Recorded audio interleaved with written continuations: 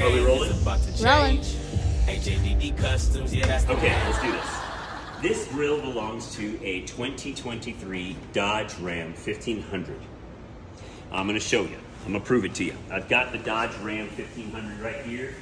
New body for this year, I think last year and possibly the year before. If not, don't quote me on that. This is the first Dodge that I am working on. Long story short, this grill sat in here like so. It's the first time I'm actually trying to put it back in. Here we are. All right, so basically, there were a few things that needed to happen, okay? And I love doing these videos because it helps us to see where everything's at. One thing I'd like to say is if there are not videos on cars like this, I want to give you a little hint that will help you out. I've been able to pull apart some of the most crazy expensive cars because, believe it or not, even on something like a McLaren or Ferrari, if you search a type of part on eBay, you can see behind that part. You can see if there's clips, okay? You can see where it screws in at, okay? And you can kind of gauge and get an understanding of how to take a part off. For this vehicle, that's exactly what I had to do, along with looking at videos from the older version of this. I don't think I was able to find these parts, but on my estimation software, I believe it showed pictures, and I was like, okay, maybe. The clips, not really, but what eBayers will tend to do, especially if it's, most of the time it's a part that's come off of a wrecked vehicle, or they tried to pull it off, you might see that there's a broken tab. They will circle it, they'll say broken, or they'll point at it with a pencil or a finger or whatever they have to point with, and they'll say, okay, they'll show where the damage is. Fortunately, I was able to take this off, and nothing has broken, which is great.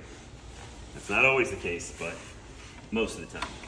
So anyway, this bad boy fits here, as you can see. I'm not gonna press it in because it was very difficult to pull out, but this is where it sits. As you can see, there are three, I think they're 10 millimeter screws that you pull out. I had my guy take this out. And then this molding here actually goes on first. So we're gonna go ahead and pull this part out. This panel was down here and clipped in.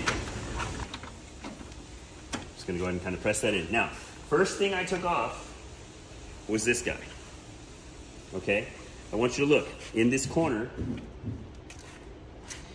we have the screw taped here so that we know where it goes, okay? That's one way of mapping where your screws go. You can kind of place them back in the hole that they were in or pre-screw them where they're supposed to go. So this screw is coming in from the top up. This is the panel that goes here. This screw comes in from up top here. This slides in. It's gonna slide in there, and then this screw is gonna go in, and this is the backing to that screw. This part here slides in right here, okay? In order to get this out, it is very difficult. I highly recommend that when you start pulling this panel out, especially for the first time, get a molding tool here. This is going to be the most difficult tab here. If you notice, part of it is sticking out like so. It actually gets stuck behind, can you shoot from here? From where so it actually gets stuck right here. Okay, you see where my finger is? It's stuck like that. You've got to use a tool to press that down. Okay, you've got to use a tool that's gonna get in there. Hold that right there. Can you watch it? Come back right next to me, baby. Okay, that's gonna get right in there and press it down, because as you can see, it's sticking up. Okay, you see that? It's gonna be there, hold it. That's the only thing. Once you actually pry and pull this back, this is still gonna be stuck in here into the side. It's gonna be all the way wedged in. You're gonna peel this out this way, okay? So pulling this way, this is gonna still be stuck in here. Then you wanna get your fingers here, and you want to yank this way, boom, and it comes out. Keep this in mind. Don't try to pull from this side, because for whatever reason, it's just way more difficult. You get more leverage and more strength pulling these out from here, from this side, than you do trying to pull it from the back. For whatever reason, that's how it worked for me. If it works for you the other way around, let me know in the comments. That's for both sides, okay?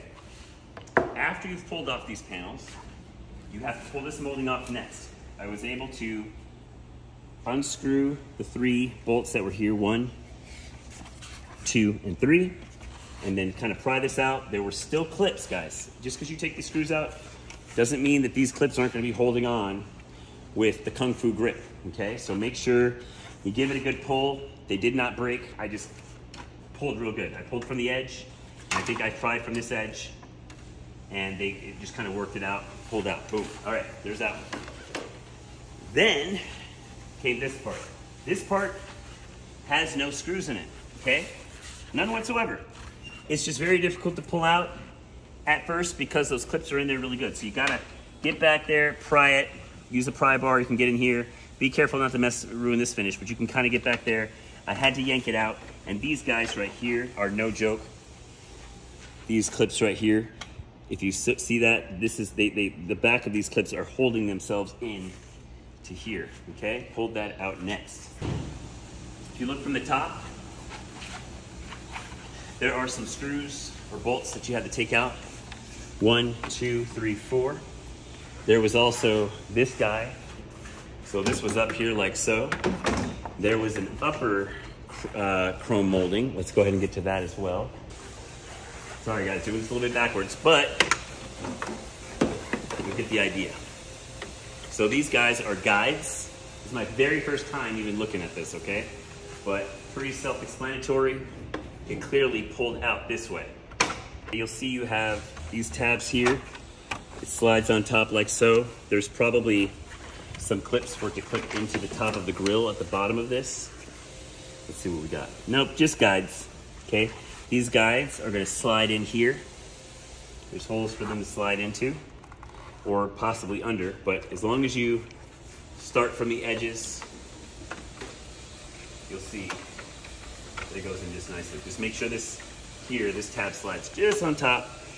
Look at these 4 nuts. This is where the bolts are gonna go on top, and just line them up like so. But that's pretty much how that was sitting in there.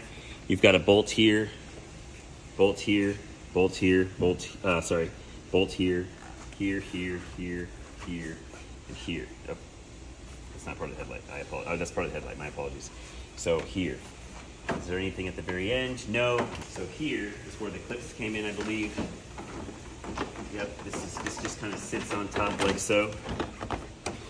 This guy looks like it. Okay, look, check this out. It's flexible. Get this under the fender, okay, the edge. Get this edge. See how this sits on top like this? This was under like so, and lined up like that. Okay, you have one hole here, here, here. These are where the clips go in. Your clips, to pull them out. Well, kind of doing this backwards, but this would be how to put them in. These are these, I don't really know the name of them, the technological name. Maybe somebody can tell me in the comments and I will start utilizing that name. Let's not use our nails. This is our little trusty clip tool, clip remover tool. Okay. So you can kind of get a screwdriver in there or your clip tool. Okay, bring the teeth up under there, work it under there, like so. Okay, and then this separates, like kind of like a rivet clip, I guess you can call it. All right, so this bad boy was in here, like so. It was in like that. That's what's gonna be in all these holes here, just clips. Pull this top piece off. So you're gonna go ahead, get your screwdriver in there, use your clip tool to pull it up. First pull the cap out, then get in there, pull the whole thing out. That's how it should look. Then we're going to go ahead, remove this guy, peel that out the side, put this somewhere nice and safe where it's not gonna fall. Then top molding comes out.